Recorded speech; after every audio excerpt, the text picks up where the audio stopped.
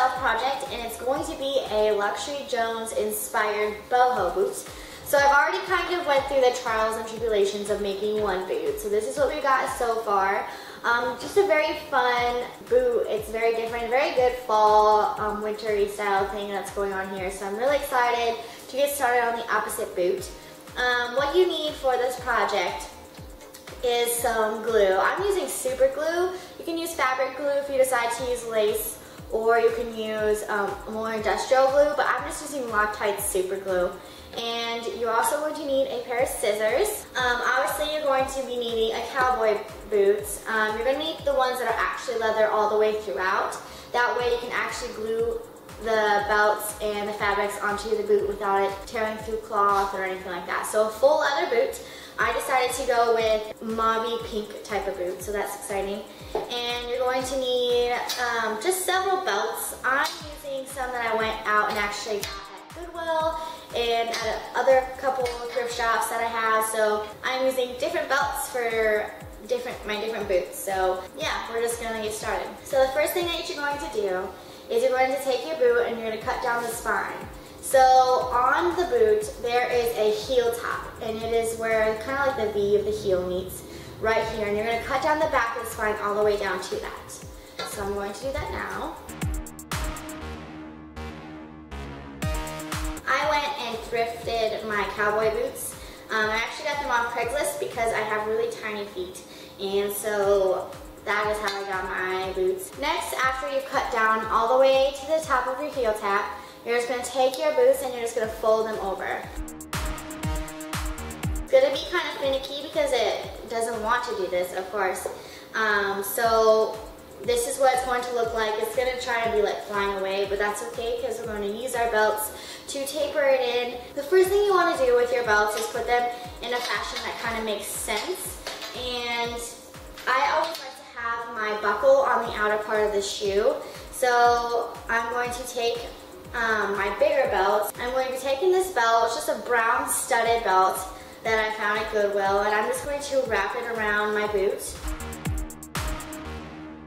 which is kind of like the same height as this one over here. And I'm going to make sure my buckle is on the outer corner, and I'm just going to work with it until I get it exactly where I want it to and make sure it's tight.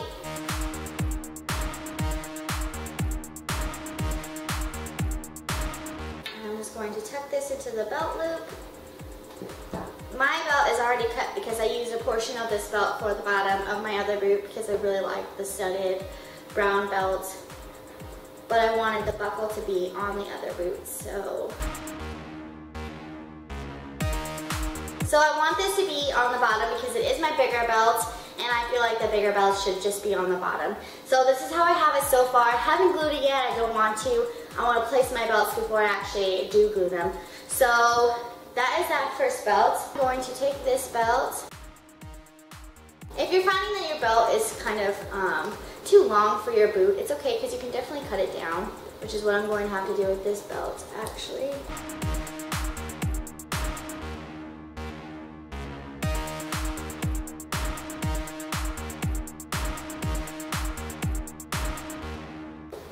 Belt is causing me problems. Here we go. So I've decided this is about where I want my belt. Just have it nice and snug against the other belt. And I do have leftover belt. Obviously this is probably just going to get thrown away. But that is what I have so far. And then with just my last belt, just being a basic vintage pattern belt that I found. It's kind of a darker auburny brown.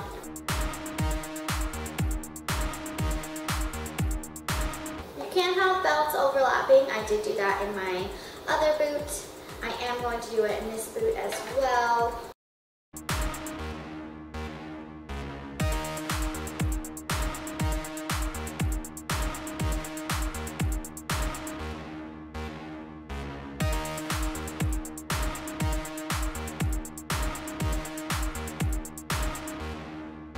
Okay.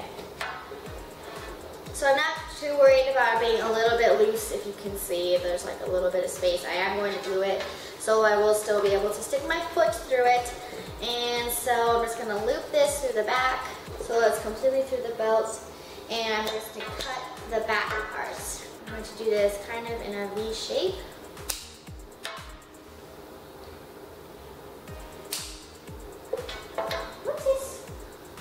I like to cut the back of the belt and kind of like an arrow point. I think that kind of looks cool just wrapped around completely. So I'm going to leave that like that. And now is where you can decide whether or not you want to glue your boots first or you want to glue the lace on. I actually glued the belt on first. It helped me kind of determine where the placement of my lace was going to be. And so I'm going to be gluing my belt on first and then be gluing on the fabric choices that I decide later. So I'm going to be taking my glue. Like I said, I'm using the Loctite super glue. Got this at Home Depot for like $3.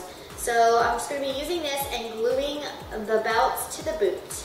I just apply this right onto the belt.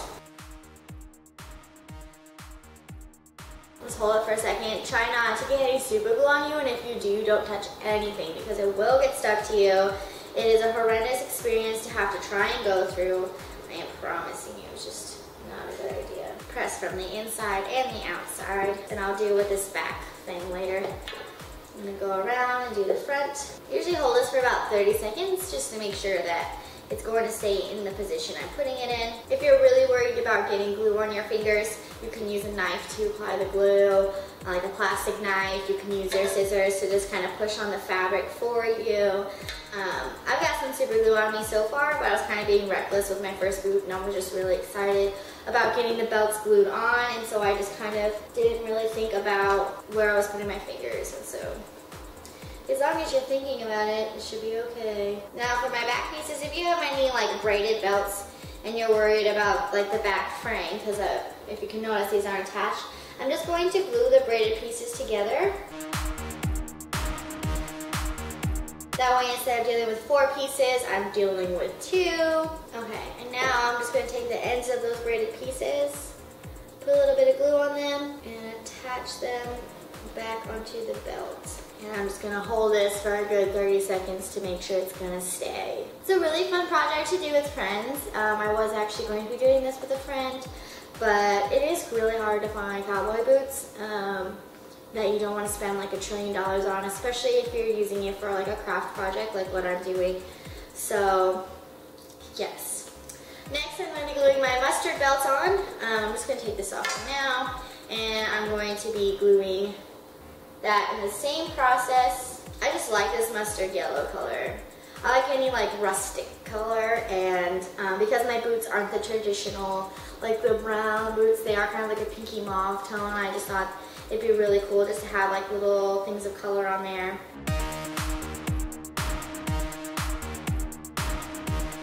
Make sure you have your belt placed exactly where you want it to. If you need to adjust it while you're gluing, do so, because you don't want to end up having something that you don't like. That would be really sad. I'm going to glue the last belt on. Just going to place that back onto here, and I'm going to glue the front first. This brown vintage type belt that I got for my top has like flowers and really cool type of vintage designs on it. Also, make sure you have enough glue when you first start, because I had to go halfway through making my first boot and go get another glue. My little flap, put a little bit of glue on that. Oh my gosh, I ran out of glue. I ran out of glue. What? I ran out of glue. Serious? Yes. No, I'm barely using any. There's no way you went through the whole thing of glue. It's gone. Watch. Nothing. Dry. I was just telling you guys the importance of making sure you have enough glue, and I didn't have enough glue. So these little like super glue Loctites only come in 0.14 ounces, and so that's like way too little. So like a bottle and a half maybe is what you need to do a full set of boots if this is the type of glue that you decide to use. So I'm just going to keep gluing on the last bits of this top vintage belt. I love how it's just explaining 8 points of having glue. I literally just like went to Walmart right now and got glue. And it's really hot outside, hence my hair being up.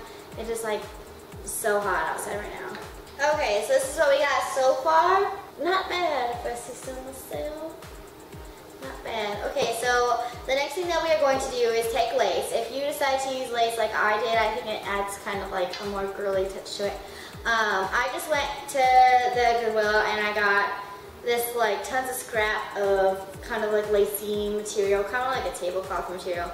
And this is what I'm going to be using. It was like 99 cents for like this huge thing. But I'm going to actually be cutting it in half because about half this length width actually is what I'm going to need. So I'm going to take my scissors and just cut down the middle of it. You can go to like Michael's or something and get cinched lace. I just use the thicker parts of the fabric in order to help hold my lace and make sure I'm gluing it directly to the boot. So make sure your lace is going to be the right circumference of the boot. I accidentally messed up with my first cutting job and I just boo-booed. So this is going to fit perfectly around my boot. And now it's just about having the placement correct. So what I tend to do, what I did with my last boot, was take my lace and put it underneath my boot all the way around until I get my desired effect. You doing this. So this is where I plan on gluing my lace. And because mine is kind of chunkier in the back, I'm just going to completely tuck the lace under there. Goes all the way around. This is about where I'm going to want my lace. Wherever you want your lace is up to you. This is about where I'm going to put it. So I'm going to take some glue and I'm going to glue my boot to my lace and my lace to my boot. So you can do that really in any way or fashion you want to. I just found that this kind of worked better in adhering to my lace because it is not cinched already, does not have a complete top because I cut it. So I'm just going to pick random spots to glue this to. And then it's important not to forget about the back ends of your lace and make sure those are also glued on as well, because I feel like if anything's gonna fly away, this is probably what's gonna fly away. So here we go. Here's the boot we've got so far. I mean, this really doesn't take that long. It's more finding the placement of the belts and then maybe the lace. That takes the longest. So, I mean, the gluing part doesn't even take that long. So, my last little finishing touch is I'm putting strips of, I'm deciding to go with a gold color. I actually am just taking this from my Sun Devil shirt. If you can tell, I just cut off my sleeve, which is, I'm actually going to do it to the other side so it's even. It's not going to like look really strange. But I'm taking this and I'm cutting it into strips. And before I did that, I just made sure that this would fit around my boot before stretching it out. Then I just pull, kind of gets bigger and longer. And I just wrap this, literally just wrap it around my boot, wherever I feel like it should go. So I'm gonna put it kind of in between my brown belt and my mustard belt. And this one I have kind of like a thinner one, as you can tell, but this one's a little bit thicker and I really honestly, I don't even mind. And I'm just double knotting it. And I'm not going to glue that piece on because I can replace that easy peasy lemon squeezy. So that is what I have, and these are my finished boot looks, and I'm just so excited. Literally, my boots cost me 35 bucks, my belt and my fabric and glue all together maybe 15 tops. Each of my belts was between 99 cents and $2. This, in all honesty, was such a fun project, and I love this. It was so much fun, and I hope you guys have time to do this. Really, it's so simple, so easy, and I hope you guys had fun watching me do it. So thanks for being a part of this. This is one of my first do-it-yourself projects, and kind of was a big kind of feat for me. I just really appreciate all my subscribers, and just a quick notation, I guess, at the end. One, finally my Birchbox has been shipped. I just got the email today, so I'm super excited to get that and to be doing my first unboxing with you guys. Another bit of news is that I'm doing a giveaway, and I kind of hinted at this in my info boxes, and maybe I mentioned it, I can't even quite remember at this moment, but I am doing a giveaway once I reach 50 subscribers. It's going to be a fantastic giveaway. I can't even explain to you how awesome it's going to be.